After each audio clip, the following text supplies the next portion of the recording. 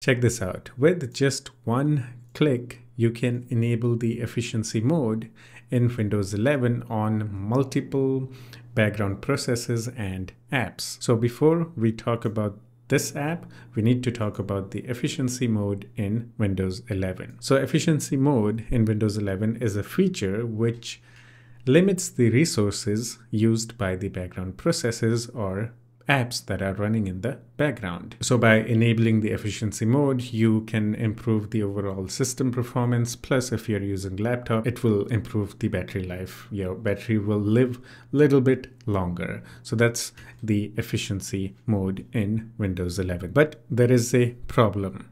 Not all apps and background processes actually support efficiency mode. Only few apps actually support efficiency mode, and most of them are from Microsoft. So if I turn this off right now, so you can see there are not that many apps that have efficiency mode enabled. So basically, to enable the efficiency mode, the app needs to support efficiency mode. Otherwise, you won't be able to use the efficiency mode, and yeah, that's that. So this app called Energy Star X can actually enable efficiency mode even if app doesn't have efficiency mode support. This is a free and open source program. You can also go to the official GitHub page. This is actually a fork and GUI for another free and open source project called Energy Star. You don't actually have to do anything. Just download this app.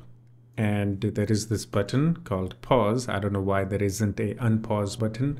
Button just changes the color, that's all. Okay, right now it's actually paused, and I'm gonna click on pause button again and it will change the color. And now you can see a lot of the background processes are actually in efficiency mode now. You can see here a lot of them. If you go to the settings of this app, you can change some settings here. Run at startup, throttle all background processes when plugged in, and the most important ones, edit processes whitelist and blacklist. Processes in whitelist will not be throttled, and processes in blacklist will be throttled even when device is plugged in. You can simply click on edit button, and here you can actually see which apps do not get throttled or do not get the efficiency mode. Okay, it's like a power saving mode for specific app and background processes. I think that's the simplest way to understand this, because there is throttle, there is efficiency mode and all that going on. So basically what you need to understand here, that when you see this efficiency mode next to any app in Task Manager, that means that app is in power saving mode. So it will use less resources, less CPU, less RAM. So basically in whitelist, if you don't want any specific app to not get throttled or to not have the power saving mode or efficiency mode, you put that app in here by doing simply, this is really simple. Let's say, for example, this app called Roit Client. Okay, I don't want this to get throttled. So I'm gonna put that there. Okay, just exe, just by going into like right click on any background processes, properties, and you'll see the exe. Just copy it and paste it into the whitelist. All right, save it. I think I'm gonna have to turn this on, off. Yeah, here you can see now it's not in efficiency mode. So basically it can use all the resources and run at full maximum power. Okay, but I don't want that to happen. I'm gonna edit and remove this simply because I want that thing to be in power saving mode.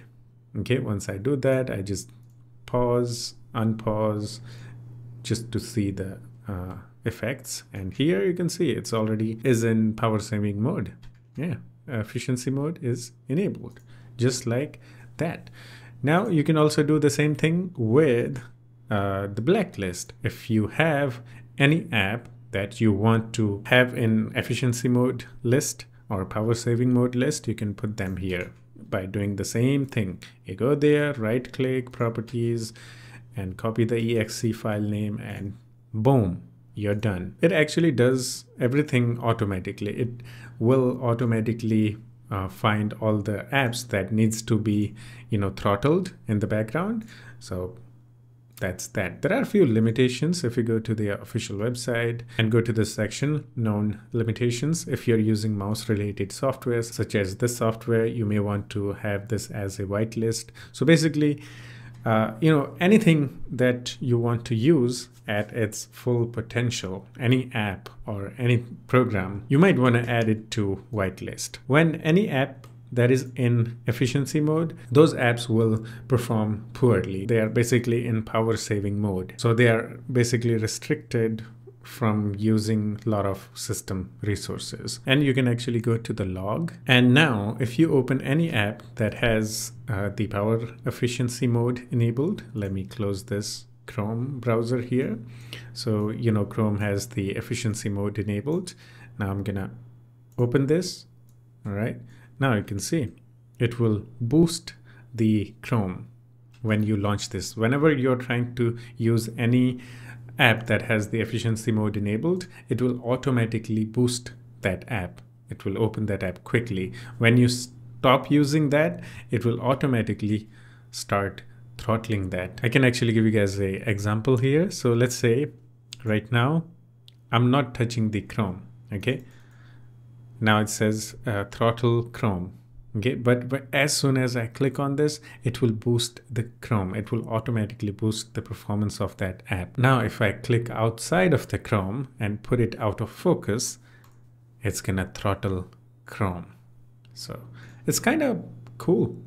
And this actually uses the Microsoft's, efficiency mode API to do all these. And this is kind of cool. If you have a lot of background processes and you want to have the power saving mode on specific apps, this is kind of cool. This is probably the best way to do it. I don't think I need to explain this too much. You guys are very smart, I know. And one more thing before I leave you guys in peace. You might be wondering, why isn't everything in efficiency mode? Again, as I said, this is like a power saving mode. Anything that is in efficiency mode will get throttled and will get restricted from using a lot of system resources. So if you enable the efficiency mode on system background processes or apps, your system might crash. You can see here actually, system processes do not get throttled. Currently, there are some assumptions that non-user processes know what they are doing. So basically, system processes can manage themselves automatically. So it's good if you have a lot of apps installed on your system, and more apps and games you install in your system, more background processes are there to run on your system. So on that case, this app can automatically detect those user installed background processes and apps, and then it can put them into power saving mode, or basically in efficiency mode. That's it. Hope you enjoyed it. Actually, I forgot to mention this.